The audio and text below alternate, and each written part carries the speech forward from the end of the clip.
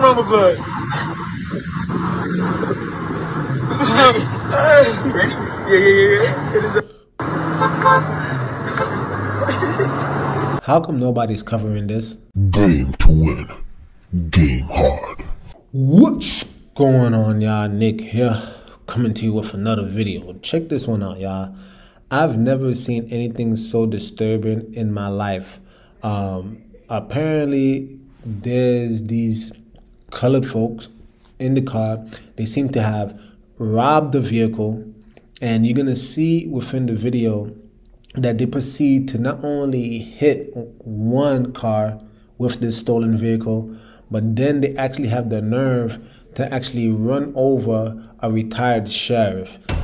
It's extremely sad because, again, this is the kind of talk that this is the kind of stuff that it makes it very hard for you as a melanated person to come to the defense of other melanated people, because what you start to see is that the more you start to actually open up your eyes and the more you start to look at reality, you start to realize that there is something very wrong with the consciousness of melanated people, whether they were Hispanic, black, whatever the case may be. But there's something extremely wrong because they seem to engage in a lot of ignorant activity, and it just makes black people as a whole look bad. But you know, check this video out for yourselves, y'all.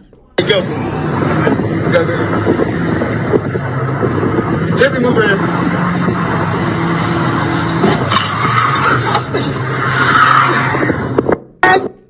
Stop talking. Stop talking.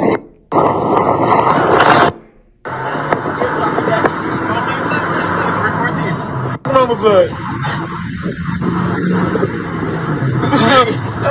Ready? Yeah. It is that.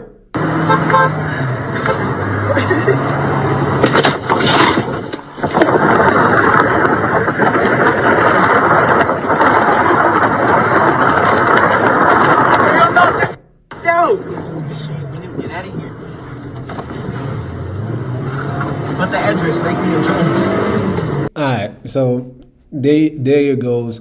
You know, I wanted to cover this because for some reason this seems like it's being swept under the rug, and you know, it's so sad to me because I've saw some of the comments where I've seen this on TikTok where people believe that this somehow is related to, you know, perhaps Jordan Neely, where he seemed like he was attacked by a retired Marine, and perhaps that this is somehow some type of retaliation. I don't believe any of that. I just think that these were some ignorant black or Hispanic folk. That's what it seemed like to me.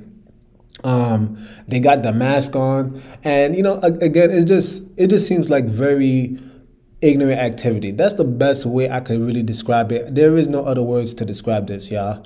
I really just want to hear from you guys. You know, have you ever seen anything of this sort? Because again, I don't know what it is about the youth, especially our youth. Why do they have to continually engage in such ignorant activity? It's beyond me.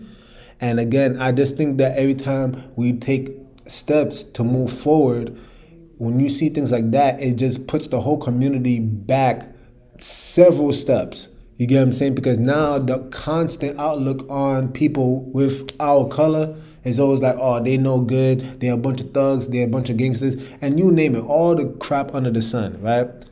But they are not indicative of all black people, all right? So let's just understand that, right? I know I have an intelligent audience here, but yet here and still, like, why would you rob a car, purposely hit another man's car, and then run over somebody?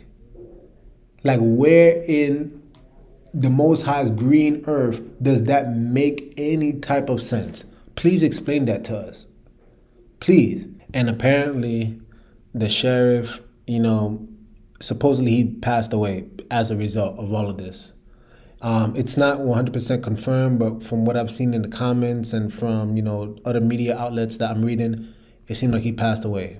To think someone's life was taken away due to this just idiotic activity, it's beyond me. But anyway, I really want to hear from you guys in the comment section down below. With that being said, Nick over and out. The message sent. Jesus is king, y'all.